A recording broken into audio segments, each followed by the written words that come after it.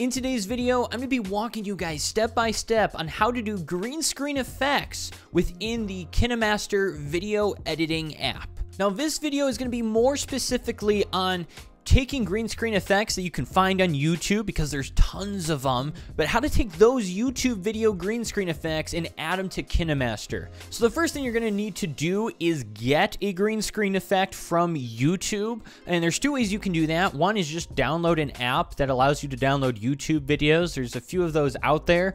Or option number two is just to do what I do, which is use a screen recorder. And all you do is start your screen recorder, watch the green screen video, stop your screen recorder, and then it just sends it right to your photo gallery. And I can always just crop it in right to where the green screen effect is. And that's what I personally do. But once you've got your green screen video added to your photo gallery, whether that's through downloading it or through screen recording, now we can hop into KineMaster and see how we can get this set up. All right, so all we have to do here is go ahead and click on Layer. And then we're going to click on Media. That'll open up our photo gallery. I'm going to go to All.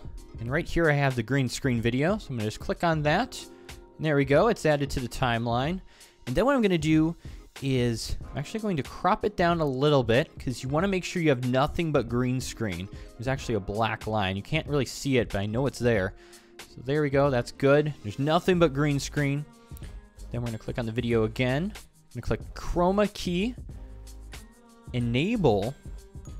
And there we go. It's removed the green screen part, but we're going to need to scroll over a little bit just because I think there's still some green on there. So I'm going to turn the intensity up a little bit more. There we go. I think that should be good. And now what I'm going to do is click check. And now let's play the video to make sure this looks great.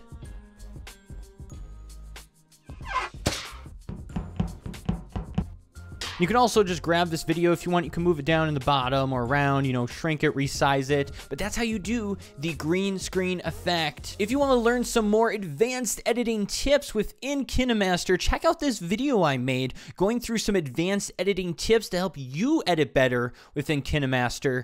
And thanks for watching this tutorial.